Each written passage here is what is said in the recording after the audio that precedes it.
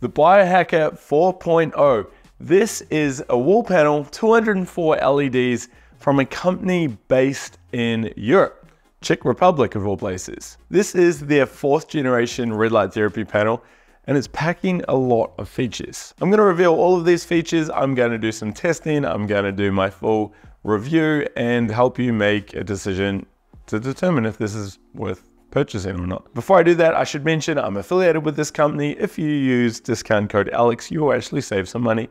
I get a little bit of a commission as well. Okay, so what do you need to know? Well, first up, there's actually a neat app. So I can hit the stop button here on my phone and it turns off. That's just pretty cool. More on that later. The Biohacker, which is the name of this particular panel, is not the largest panel in this series. They actually go up to Mito Light 4.0, which has twice as many LEDs. I actually have that. I'll be doing a review, or may be out already. Check the notes below. But this particular panel is the panel that will be included in the 2024 comparison series. Now, not only does it have that application, it's also got a nice new touchscreen control panel, which works really well. It's emitting 6 different wavelengths, which is quite impressive. It's using dual chip LEDs. It has wireless connectivity if you want to get multiple panels, and it supports VESA mounting systems. Now the panel is 36 inches tall and just under 10 inches across.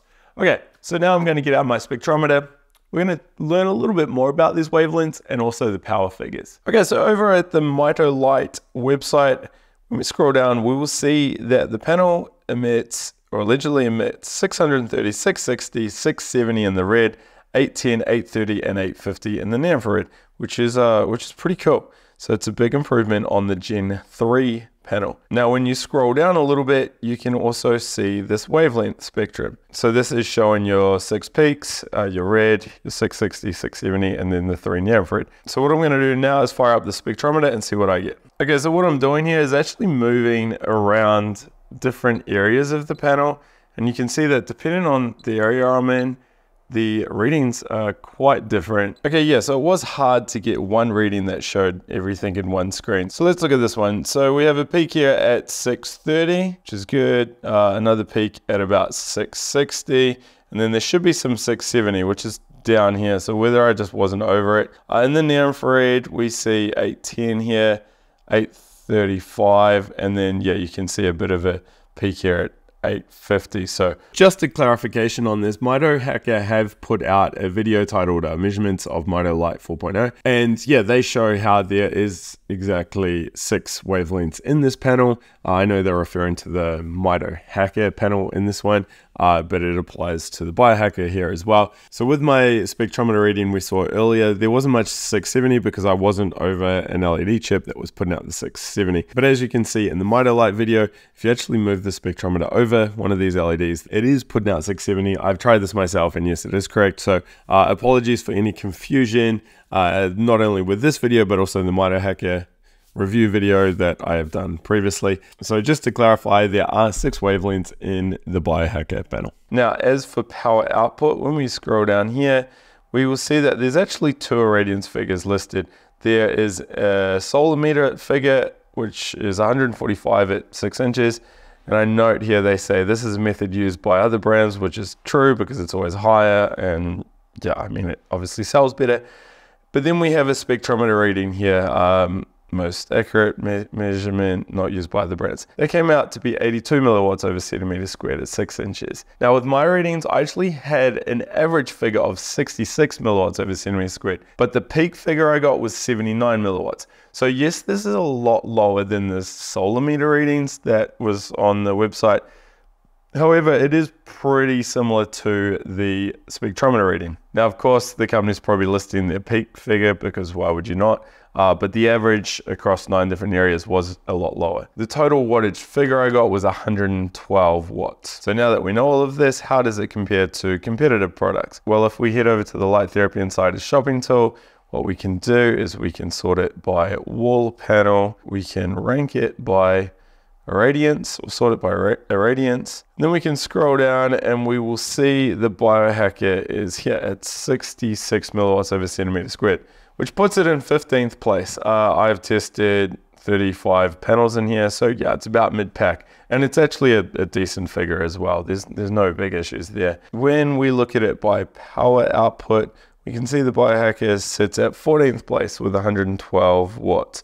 So this is a lot less than the Biomax 900, for instance, the Hooga block blue light panel. But remember, this only has 200 LEDs. The Biomax is 300, block blue light is also 300. And the Mitohacker on top there is a 400 LED panel. As for EMF, there was a slight detection in the magnetic field at 0.18 microteslas. It is pretty minor, but it's still higher than a lot of competing products. There is also Bluetooth in the panel that syncs with the app, but you can disable that. And the sound level was 47 decibels. Now, what about price? Well, you can purchase this for $1,357 US. If you use discount code Alex, it'll bring the price down to $1,289. Now, the cool thing is, there's also free shipping, not only for EU customers, but international customers. So that is a big plus. From a value point of view, we get a figure of $11.50. That's how much you're going to spend to get 1 watt of therapeutic red light at 6 inches. Now, I always say anything under 10 is great. So $11 it's not great. It still places it rather well compared to other panels. But for those hoping for a bargain with this new 4th gen panel, you may be a little bit disappointed here. Now, there's also a range of stands available with this panel. You can get a floor stand, a horizontal stand, or even a vertical stand.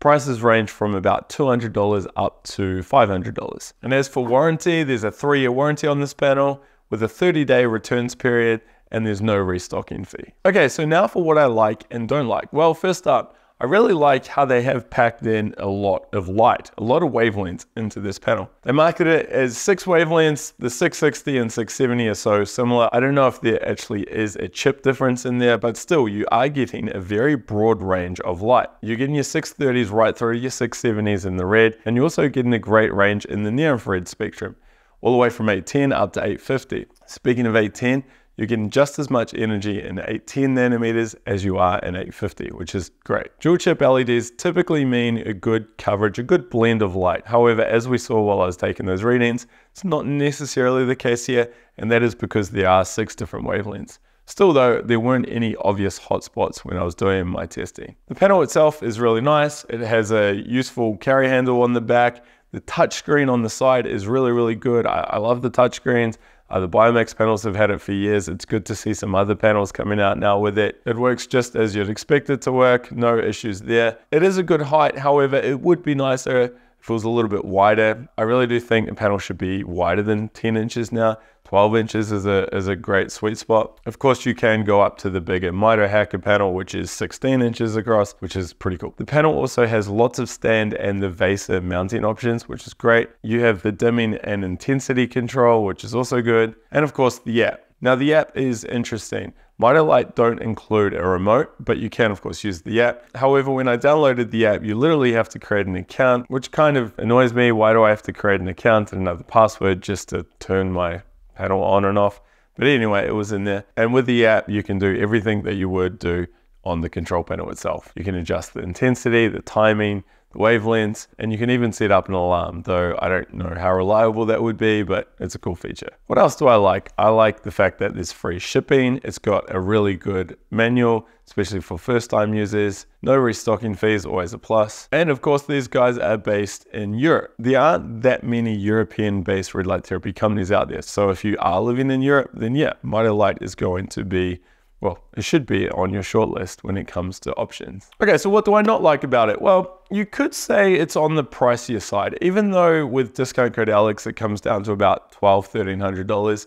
For a panel that only has 200 LEDs, that is a little bit on the high side. And we saw that with the value calculation, $11.50 per watt. Now, there's no issues with power here. Sure, it's not going to be market leading, but it's not underpowered either. I suppose if you're really tight on a budget, you may want to look at some other options around that $1,000 price point.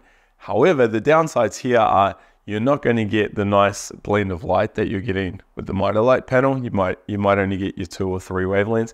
You're not going to get a nice control panel. You're not going to get the wireless Bluetooth apps and all that cool stuff. And chances are the company's probably based in America. So you're going to have to pay extra to get it shipped to your door if you live in Europe. So even though I include the price, the value as a criticism, you are getting a lot of features for that price tag. plus you got the free shipping as well. And the next talking point is the size. I don't want to be super critical on this because I've often used 9-inch wide panels and had great results.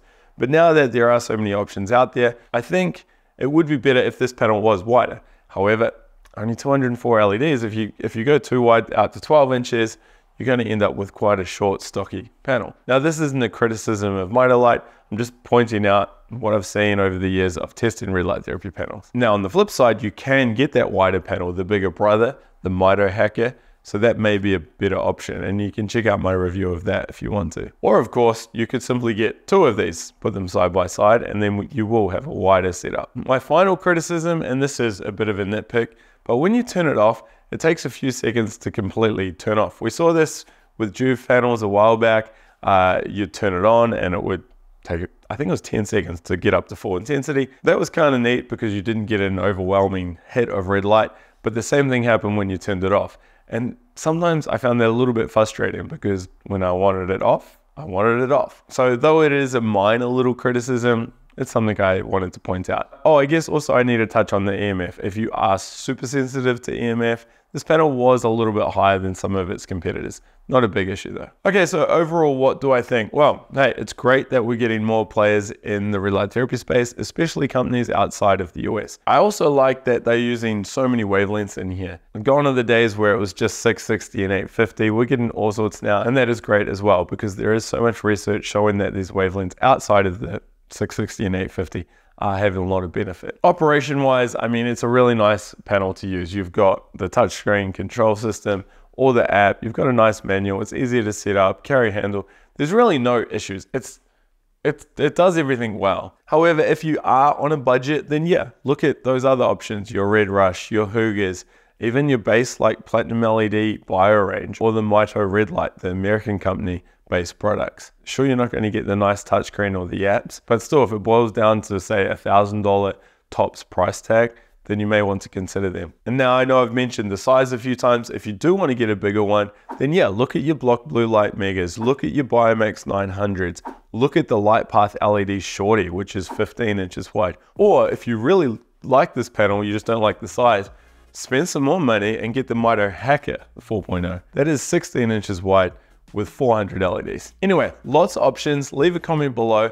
Otherwise, I'll put a link up here to all of my reviews. Go check that out. I've reviewed countless red light therapy panels. I'm sure there'll be something out there that fits your needs.